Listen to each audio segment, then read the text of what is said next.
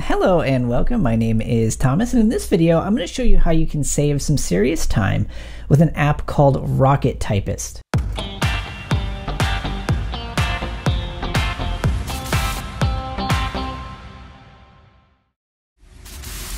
Okay, so I'm just going to share with you a really quick tip today. I just wanted to share with you an app that I've been using for probably almost a year now, and it has saved me a ton of time.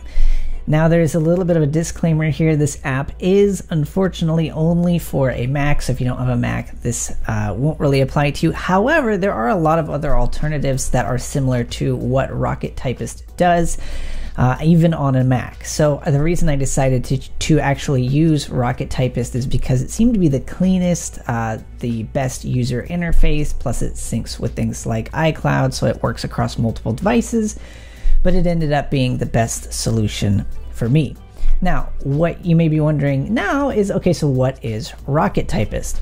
Most of us spend a considerable amount of our day, particularly if you're running an online business, typing, right? So maybe there's emails that we're constantly trying to get through. I run a software company, so I pitch in from time to time with support requests. So if you have emails that you find yourself writing over and over again, or if you find proposals or documents or large paragraphs of text in which you find yourself writing over and over again, you may be wasting a lot of time that you could save with something like Rocket Typist. There's actually an acronym in coding called DRY, and DRY stands for don't repeat yourself, because if you're repeating yourself, you're wasting a lot of time that you could be saving through simplifying what you're doing or finding some sort of automated way to achieve that solution. Okay, so rather than going through and spending a whole bunch more time explaining what Rocket Typist is, let's go ahead and just take a quick look, and I'll show you some quick examples of how it can start saving you some serious time. So let's go ahead and take a look. Okay, so what Rocket Typist is going to give us is a nice little icon up here where we will be able to click on something that says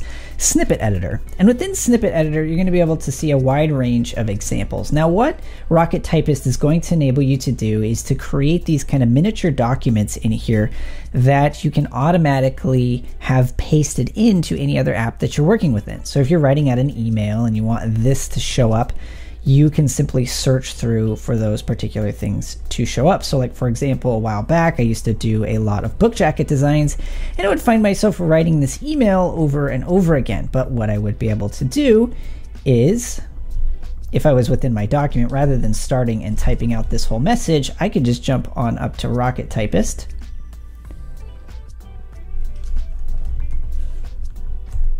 There you go, and it would pop out the entire text right there with just a few clicks. One of the other things that was really great and useful about Rocket Typist as well, let's go ahead and pop that back open again.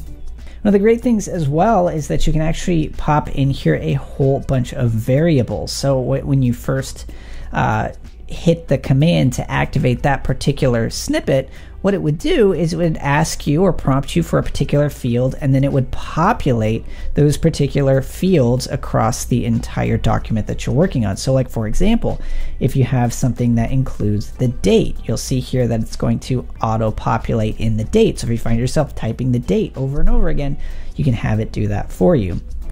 Then you can also create for yourself a list of options. So for example, if you've got Sir or Madam, if you want to start your email that way, you could have it expand and then pick which option you want to appear in that particular instance of that copy and paste. This is also a great way to work out your email signature if you're working in an app or some software that doesn't allow you to save one in the app. You can also do things like smileys. So if there's an emoji that you find yourself using over and over again, you don't want to really scroll through the emoji menu, you can do that.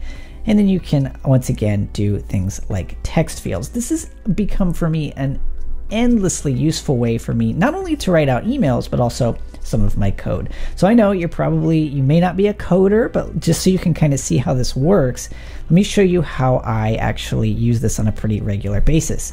So I'm going to go ahead and open up my code editor really quick, and here's a project that I'm currently working on. And one of the things that we typically do, in my WordPress projects is I write things called queries, which is what kind of indexes the database to display content. I'm not going to get into all the kind of nerdy stuff, But all I do to write one of these more complicated things is I just go ahead and type WP underscore query, hit spacebar. Then I need to fill out an option here. So I'm gonna go ahead and fill out, let's say I'm making a news post type, hit done, and then you'll see that it actually fills that whole piece in. This whole thing was just auto-generated, and it has the news in that place across this entire piece. Now what you notice there is that only by pressing the space key did it activate that. I didn't open up any menus up here or anything like that. So what you're able to do after you've created one of these documents is that if you want to, you can go up here. Let's go ahead and just minimize this for a second. You can go up here and type out what you want to find, or in our snippet editor, you can go here, hit this little edit option, and you can create what's called an abbreviation.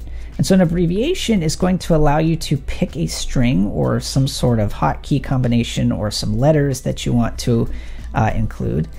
And then what you do is under Rocket Typist Preferences, under abbreviations, you can actually pick right here what delimiter key you're going to use. So you can hit space, you can hit return, you can hit tab, whichever one you want to do. So let's see that one more time. All I have to do is I type in WP underscore query space, type in what I want this to be. So let's say, once again, articles, and it's going to fill in all that information for me, and it did everything for me. So again, there's a lot of uses, a lot of power in there for what you can use this for.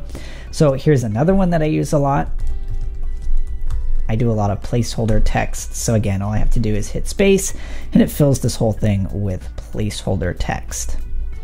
One of the other things that I alluded to previously as well is that you can create a bunch of folders for the different types of things that you want to kind of categorize your snippets with. You can right click and you can adjust the settings in here. You can have shortcuts that are specific to a folder.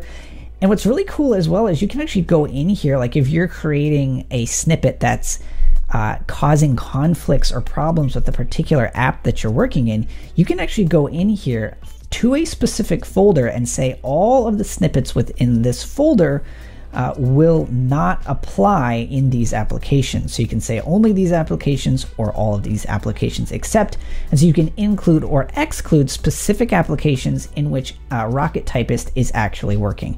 So it's clean, it's simple, and it's powerful. Plus the thing I really like about it is that it connects with your iCloud account. So if you got multiple Macs like I do, it's one of those things where you can sync across those devices without having to worry about setting each of these up individually on each Mac that you create. Then one of the other things that's really handy as well is if you're working in if you're creating a really crazy form or something with a ton of variables, they've got this little editor in here so you can actually see all the text fields that you're working in so that you can quickly and globally edit all of those particular pieces. Then you can also differentiate between text fields and drop-down fields as well. Then the last thing that you'd want to be aware of is this nice little magic wand icon up here, which is going to allow you to pick which specific type of placeholder that you want to include. So you can include an entire separate snippet. So if you want a snippet within a snippet, you can do that. Where the cursor shows up, drop down field, date and time, clipboard content, you can have all of those things included here. So for example, if we're looking at my coding example, I've got it so that the cursor shows up right here. So I'm ready to actually start typing immediately after I expand that. So I can actually show that to you one more time. So if I go WP query space, enter, then I can just go ahead and start typing. I don't know why that popped in the way, but then I could just go ahead and start typing my code. So it's a really fast, once you've got these little snippets created, it's one of those things that can start to save you a lot of time. Okay, so I know today was a shorter video, but I just want to take the opportunity from time to time just to show you some of the little tricks or tools or apps that I'm using to save me time or to just make it easier to create a business on the web. So as always, if you found this video useful, hit that like button, subscribe if you're not already, and I look forward to seeing you in the next video.